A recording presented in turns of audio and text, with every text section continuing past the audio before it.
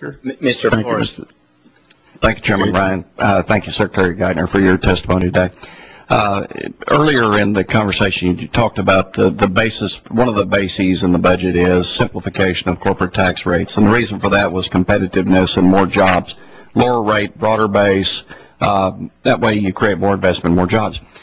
Now, on the other hand, you say with respect to high-income individuals that those same rules don't apply. And so that when you raise taxes on the highest tax brackets of Americans, the group of people that creates 50 to 60% of the small business jobs in this country, that it's okay, you can do it there and still create jobs. But that you use exactly the reverse logic for corporations. Can you explain the obvious problem in that logic? Absolutely. And again, I'm happy to talk about it. It's a very important question because, again, the test of everything we do should be measured through the prism of not just how are we reducing deficits, but what are we doing to growth, job creation, investment incentives in the United States. That's the critical test.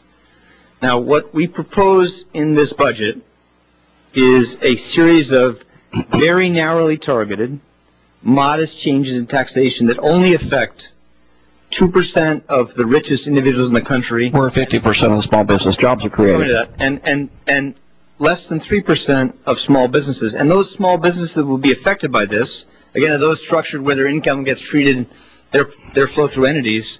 Those are overwhelmingly businesses that are earning very substantial money. The median earnings annually of the businesses affected, those 3%, are north of $700,000. They are not small businesses in that definition, and substantial number of those businesses are what we would call look more like law firms or investment partnerships or hedge funds, not like the hardware store on Main Street. Now, again, those are the rates that prevailed in the 90s, which was the best period for small business growth, job creation, investment that we've seen in generations. And so we think that at a time when we have to make choices, we don't have unlimited resources, that's a prudent and responsible step. And again, as we cut spending, we want to make sure that those spending reductions go to reduce the deficits, not to sustain tax preferences, tax subsidies that are very narrowly targeted, don't help growth that we can't afford. The next direction I'd like to go is to talk about the President's position on the debt ceiling increase. The President has said he wants a clean debt ceiling increase. One of the issues he's got is there's a credibility gap. I mean, on this committee alone, on the other side of this room, we've got 39 votes against debt ceiling increases. The last time the President voted against one, he said there was a failure of leadership to vote for a debt ceiling increase. Help us out on this side of the aisle. We came in on a group of American voters that said enough is enough. No more debt ceiling increases. So help us walk down that path and understand why it's not a failure of leadership today to vote yes. You know, I didn't create this system, and you didn't either. And it's not a way to run a country. You know, Congress decides the obligations we have as a country. We have to meet those obligations. That's our responsibility. But you set the obligations. You set that through a process. It's not a terrific process, but you set that through a process every year. And the debt we've taken on is a function of the choices all your predecessors made over time, Republicans and Democrats as a time. There is no country on the planet that puts its members through this type of torture, to have to vote occasionally around increasing a limit that has already been locked in over time. It's not a sensible way to run a country.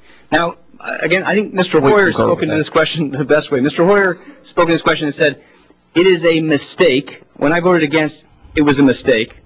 It's not a responsible thing to do. And I don't think you want to put the country through the position of having to have too much politics around something that goes so to the core of our credibility as a country. And again, I don't envy the position you're in, and I wouldn't want to be in your position. There's nothing good to say about it except that you have to do it. There's no choice. And we have to vote. Yeah, we have to vote. But I want to compliment, that was inspiring. Thank you. I want to compliment what the chairman said and what your leadership has said, which is that, again, they recognize right away that we have obligations as a country. We don't play around with these things. We have to do it. And again, we completely recognize and agree with you, and we owe this to the citizens of the country, that we have to demonstrate to them that we have to find a way to bring down these deficits over time. But we're just making the pragmatic judgment. If you make it complicated and hard, just something that's already very hard, there's a greater risk that you're going to mess up the expansion because of that. Because again, if the world looks at us and they say, gee, is politics going to overwhelm common sense, then they're going to start to be worried, and you're going to see rates rise, and we can't afford that. So you need to reassure people that, again, your leadership is doing a very good job of saying this, that there is no risk that the United States of America will not meet its commitments in a timely manner. But again, we recognize your position you're in, and that's why I think it's good for us to try to find a way to lock in a medium-term plan, multi-year plan, that brings down deficits in ways that are going to be reasonably good for growth and investment.